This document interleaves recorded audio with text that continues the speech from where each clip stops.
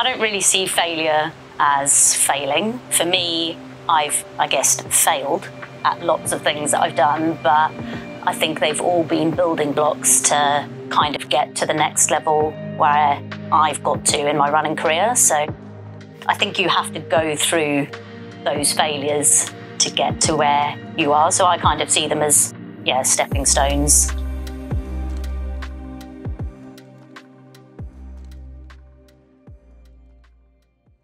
Hi, I'm Carla. I'm an ultra runner that's pretty much fueled on cake and likes to do, yeah, distances that have pretty much spiraled out of control a little bit. I'm pretty excited about actually all the races that I'm going to do next year. So I'm going to do Sevilla Marathon in Feb to try and get a fast marathon time as a qualifying race for Comrades, which is later in the year. I'm going to go back and do canyons, which I didn't finish this year, which I'm a little bit nervous about actually, because I'm like, didn't finish it and I've got unfinished business. Like normally I wouldn't care, but I do. In August, I'm doing Comrades. So today we've got 15 minutes warm up. So nice easy jog to begin with. Then we'll probably do some drills. Once those are finished, into the main session, which is 20 kilometers at 4 minutes a K. And then once we finish that, we've got 15-minute cool down, and then we're going to eat donuts. Serious question for you right now. For today's session, how do you feel about being my windbreaker? I think Mel is going to be both of our windbreakers.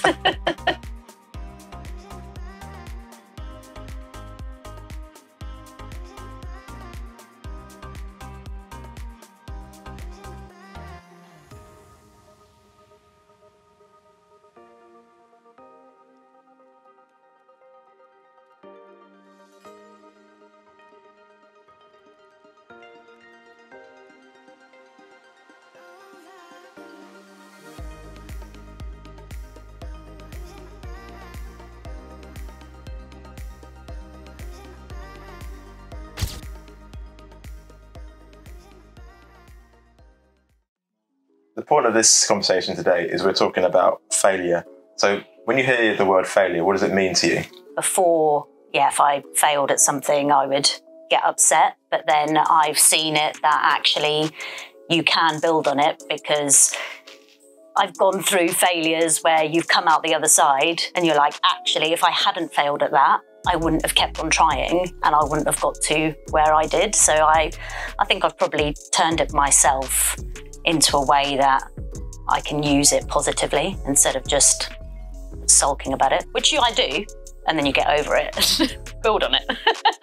It's easier when you can look back at it at the time and be like, oh, this made sense here, but then at the time it's like, this is really hard, I'm gonna get through it type thing. Yeah, and I think you need to do that. You have to go through that, being upset, but then looking at it rationally and figuring out what went wrong and why you failed and how you can build upon that for the next time.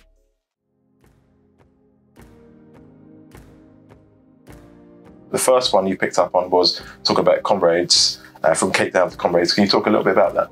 Yeah, so in 2018, I was planning to run from London to South Africa. And in preparation to doing that, I'd got in touch with some guys and they were like, oh, well, we're running from Cape Town to Comrades. We're doing a Comrades a day, which is 90 kilometers a day, every day for 20 days. And on the last day, we're going to do Comrades Ultra. Do you want to do it? So we all went out. There were 6 of us who had never met before that met in Cape Town with a support crew. And we started off this run. We're about 30 Ks in and in the middle of some awesome little wine fields. It's pretty sunshiny. Just starting with day 2. It's about 5 AM. It's been pissing down with rain for about 18 hours. How do you feel about starting day 4? Slowly, like each day, one of us started to like fall apart and break a little bit. And on day 5, I ended up tearing my quad. We've done about 22K and my stupid little quad, it's so sore, can't even run. And then by day 6, all of us were completely out of the game. And because we had to do 90 kilometers a day, that was the route that we had planned. we had to just keep rolling day to day to all the accommodation. So then I kind of changed my mind. My parents were coming out to watch the race and I was like, oh God, if I don't get to that start line, I think my mother might kill me. So I was like, right, I'll just try and do as much distance as I can between now and Comrades with what my leg could handle.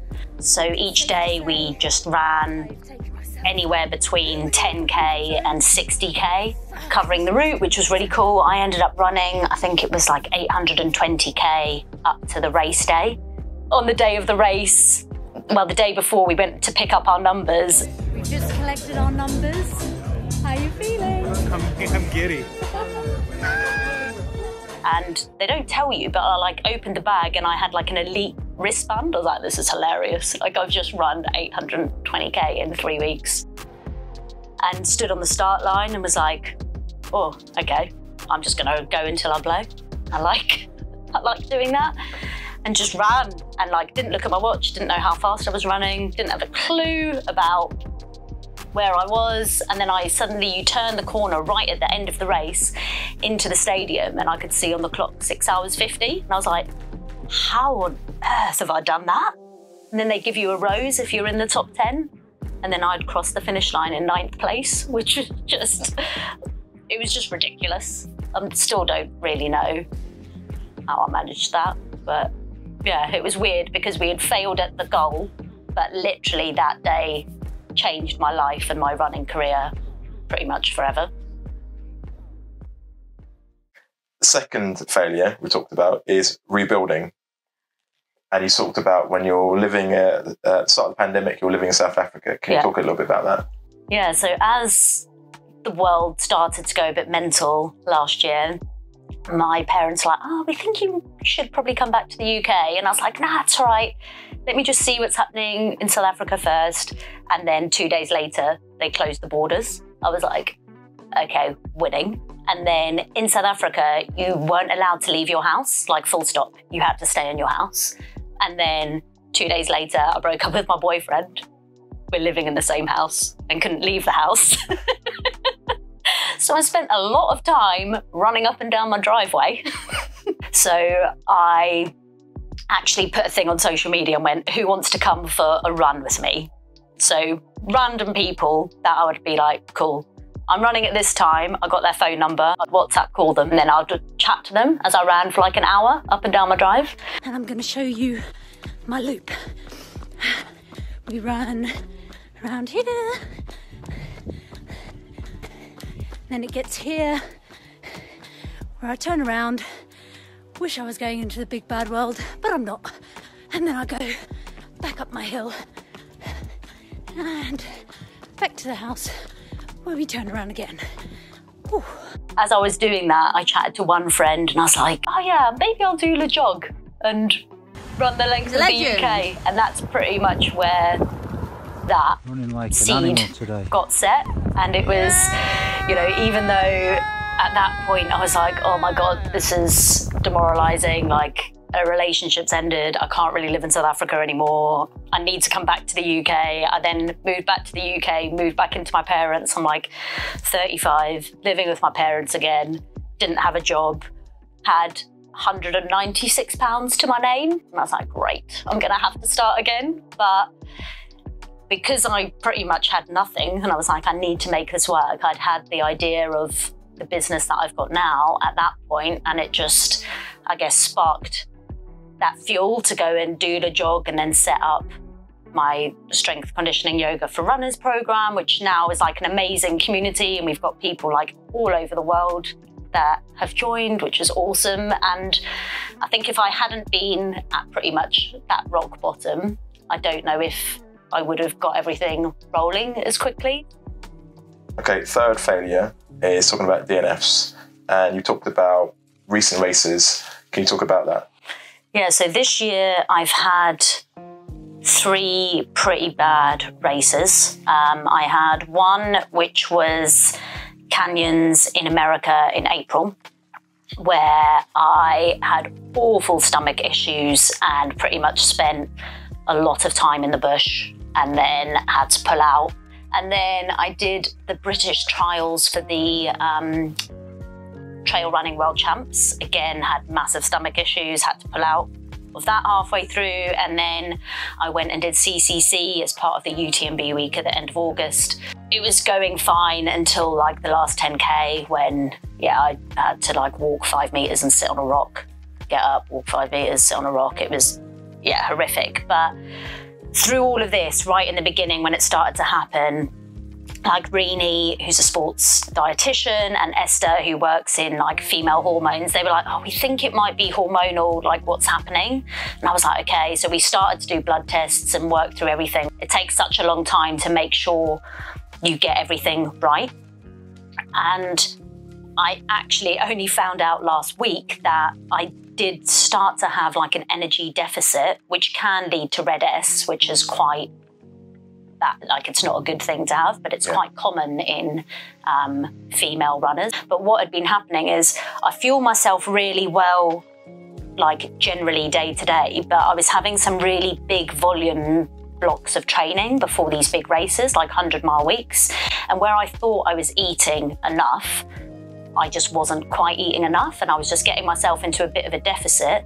And that deficit was giving me hormonal issues and messing up my stomach in the race. Luckily, we caught it like really quickly because they had spotted it. And I think that's where it's like just having awesome people on your side who can see these things. And because we've spotted it quickly, now all I need to do when I've got big volume weeks, it's a pain, but I've got to just count all my calories. In a big block, I actually need to eat like 4,000 calories a day some days, which is really difficult. Yeah. But it's really interesting that it's such a quick fix. But yeah, I found that it's really interesting that I've had to go through 3 rubbish races but now we know what the problem is, and hopefully I don't have to sit in a bush again in a race. Yeah, I think that's amazing that you've got that information now, and it's helped you move forward. That's a really bad running pun, but yeah. That's why I think it's important to like unpick your races. And if you have sometimes it is just a bad race and you have to suck it up. Like you're trying to get all your training and everything ready for one day. Yeah. But I knew like inside that something was wrong. Yeah. Like I knew I underperformed, and that is like a sign of energy deficit, like underperforming. And I knew there was more to it than just having a bad day, because it had happened 3 times and I'd had that same feeling. I literally had no energy and just couldn't move forward. So yeah, I think you should take the time to sit and reflect on all races that you do.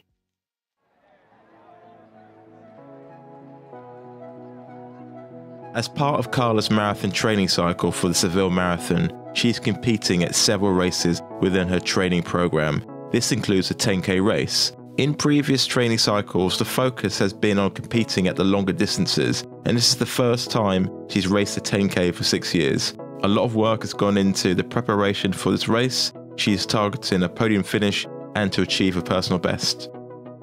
What is one of the best pieces of advice that you've been given during your running journey? Oh gosh.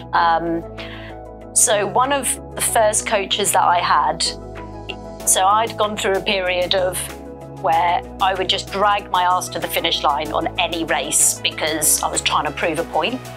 And he had said to me, he's like, if you know that you're putting like your body in danger, just stop, pull out of the race, like regroup, and then go and do another one. And it took me quite a while to let that sink in, to be like, actually, I don't have to prove a point to anyone. And if I am ill and I can't do the race and I can't carry on because I've sprained my ankle or I'm being sick in a bush, then it's okay to stop and regroup and go and do it another day. And it's taken me to this year to do that. And I was probably given that advice like 4 years ago. Times we're like, oh, we're going to let people down if we don't finish, but actually no one cares except you. And it's taken me a long time to realise that as well. Like, especially it's been really interesting with the marathon, where some people have been devastated about that time because they've been 2 minutes slower, but actually the only person that really remembers what time you were going for is you. Like, all your friends still think you're a legend because you finished a marathon. You're like, but I was 2 minutes slower. Listening to what you said there, do you think sometimes it's about proving other people wrong or proving yourself right? Yeah, I think I was probably doing it to prove to other people that I could finish, and that it shouldn't be about that. It should be about, yeah, you should do it to prove a point to yourself. So, you know, not finishing a couple of races this year was like pretty devastating, but I was like, actually, it doesn't matter. And it was for the right, I wasn't doing it. I think there's a point in a race where you can just give up, and then you need to go and have a word with yourself and be like, come on, let's go. But there's a fine line between knowing when to stop and when to push, and yeah, you need to do it for yourself, not for people watching on the sidelines. But I think as runners, it's sometimes really hard to know when that point is, because you're just like, I'll make it. You're and like, it is really, yeah. Like, I will.